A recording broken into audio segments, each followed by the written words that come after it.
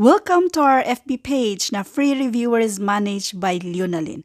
At ang videong ito ay upload din natin sa ating YouTube channel na Solving Math with Leonalyn.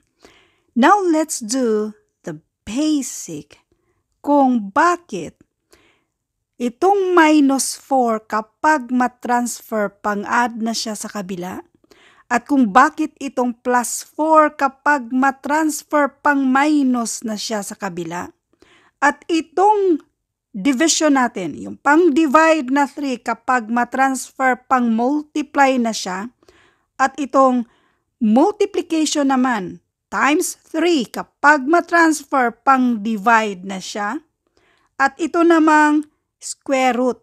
Paano naman kung square root? Ano naman kaya kung i-transfer natin yan siya? At ito yung i-detalye natin sa videong ito kung paano para masagot lang ang comment na ito. Nalilito pa rin ako ma'am bakit tina-transfer like positive naging negative or multiply naging pang-divide na siya. Now, para mabawasan yung pagkalito nyo, dahan-dahanin natin ito lahat. Dito muna tayo sa, i-delete muna natin ito.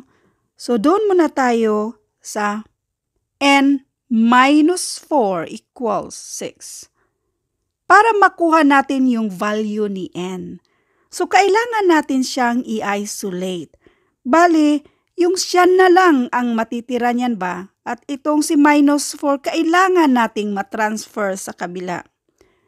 Hindi yan siya basta-bastang matransfer unless kung mag-cancel out yan siya or maging 0. Now, since minus 4 yan siya, para maging 0, para mawala yan siya dyan, kailangan nating i-add lang ng 4. So, unlike sign siya, minus 4 plus 4, 0 na kasi yan siya. So, n na lang ang natira. Now, sa kabila naman, 6. Kung nag-add tayo ng 4, ganun din ang gagawin natin sa kabila. Mag-add din tayo ng 4. Kaya 6 plus 4 equals 10.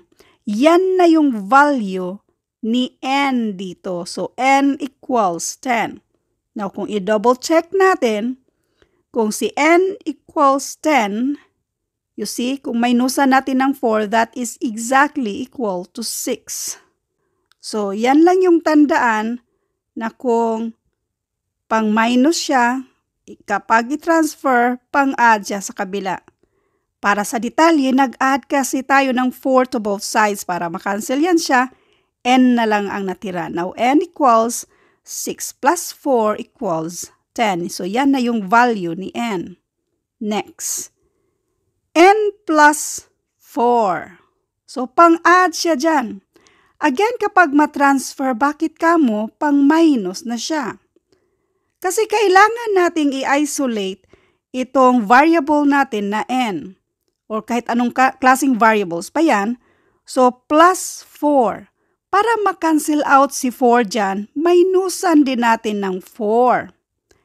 Pareho ba? Halimbawa, kung 5 yan, 6 or 100, 1,000, ganun din ang i-minus natin para ma-cancel yan siya. Now, kung minus 4, nag-minus 4 tayo dyan para ma-cancel si 4, ganun din ang gagawin natin sa kabila. Mag-minus 4 din tayo. Ang natitira na lang dito ay yung n. So, n equals 14 minus 4 and that is 10. Now, kung i-double check natin na yung value ni n ay 10, so 10 plus 4 and that is exactly equal to 14. Now, I hope na gets nyo na kung bakit itong 4 na pang-add sa 10 kung i-transfer pang-minus na siya sa 14. Otherwise, panoorin nyo yung iba pang mga videos natin, lalong-lalo na yung mga word problems na inuulit din natin, yung mga no-solve natin in algebraic way ba. So, kailangan, importante yung maintindihan nyo kung paano mag-transfer ng mga numbers. So, next, n divided by 3 equals 4 para makuha natin yung value ni n. Since pang-divide siya, kapag matransfer, pang-multiply na siya sa 4. Bakit ganun, ma'am? N divided by 3. I-multiply natin ng 3 yan para makancel si 3 dito at si N na lang ang natira. Now, kung nag-multiply tayo ng 3, ganun din ang gagawin natin sa kabila. Diba? Nag-multiply ka ng 3, ganun din ang gagawin sa kabila. Now, 4 times 3 and that is equal to 12. Now, kung i-double check natin yan, ang value ni N ay 12. So, 12 divided by 3 and that is exactly equal to 4. Next, times 3. Now, again, itong multiplication na yan kapag matransfer pang divide na siya sa kabila. Bakit ganun, ma'am? Kasi kailangan nating i-isolate si N. Si N na lang dapat ang matitira dyan para makuha natin yung mismong value ni N. So, N times 3, kailangan nating i-divide ng 3 yan para makancel out yung 3 na yan at si N na lang ang natira. Now, kung nag-divide tayo ng 3 dyan, ganun din ang gagawin natin sa kabila. So, ang natitira na lang ay N. Now, N equals 36 divided by 3 and this is 12. Now, kung 12, double check natin. Diba? Kung 12 itong N, kung i-multiply natin ng 3, that is exactly equal to 36. Now, paano naman kapag square root na ang sagot ay 5? Now, alam natin na basic lang kasi yan, alam natin na yan ay square root of 25 and that is exactly equal to 5. Ang tanong, paano? So, square root of N, kasi yan yung hinahanap natin. Tapos, equals 5. Ano yung N na yan?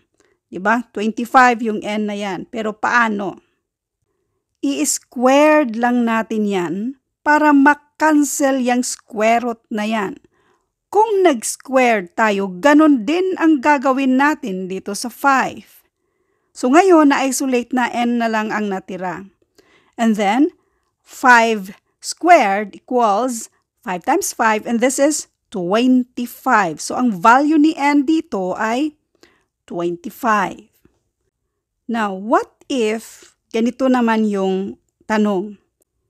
N squared equals 16. So, alam natin na itong N, automatic 4 yan siya kasi 4 times 4 equals 16. Pero ang tanong, paano? Since again, ito ay squared.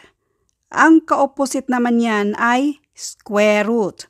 So, kailangan nating i-square root yan para makancel si 2 dyan, yung exponent na 2, para N na lang ang matira. Pero ang gagawin natin ay square root din both sides.